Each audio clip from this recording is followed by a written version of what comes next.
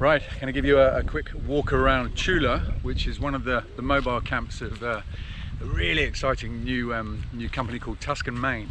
I say new, this is their second season, so fairly new, and they're a mobile camp operation in Zambia's Lower Zambezi, and quite honestly, I'm going to probably big them up throughout this video. This is a truly exciting little property.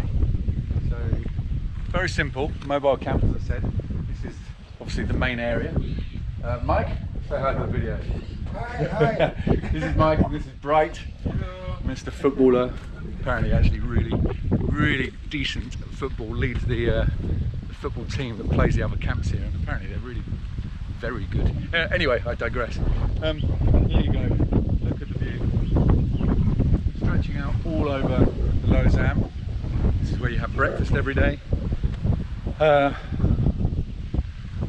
Properly simple, great, authentic little camp. I'm walking on Discovery Island. Now, their camp is the only property on Discovery Island. It's right in the middle of the Zambezi, like literally, probably closer to the Zambian side, but you get the gist. On the Zambian side is the Lower Zambezi National Park, and on the Zimbabwean side is Mana Pools. This island is 11 kilometers long, so this has basically got its own private game reserve. I absolutely love this place. There's really good, there's elephant all over. We had elephants all around the camp last night. We've had lions. They have lions on the island. They have leopard on the island. Good herds of buffalo. Get water buck around here. You get, I haven't seen the leopard or the lion, but you can imagine these animals swimming over the Zambezi, through the Zambezi. Whole prides. The local pride here is 13 strong. Landing onto the island and setting up residency for a while. It's an amazing image. So, mobile camp, as I've already said. 1, 2, 3, 4 rooms. Here's mine. Tent made from netting. There's no curtains, so you have this incredible view all day, every day. Bring you inside here. Here you go. So, let's take the shoes off. Minimalistic, but really more than comfortable. These beds, really good beds, good night's sleep. Table either side, put your clothes there. Green box there is effectively a safe. Really, it's this stunning view. We had elephants around us last night, all around the room, silhouetted against the sky. I mean, just stunning. Let's bring you into the bathroom. Open to the elements, flush toilets. Come through here.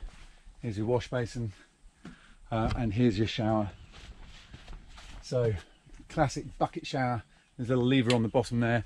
Hot and cold water on demand, effectively, and it's just all you need.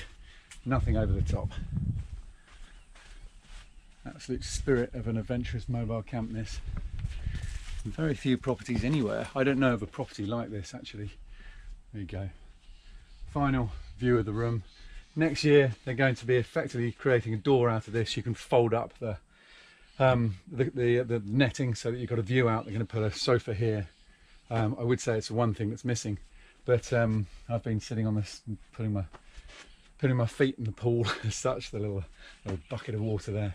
But look at that. I mean, if ever you want a mobile camp to look better than this, I'd be surprised. I think this is as good as it gets for this style of property.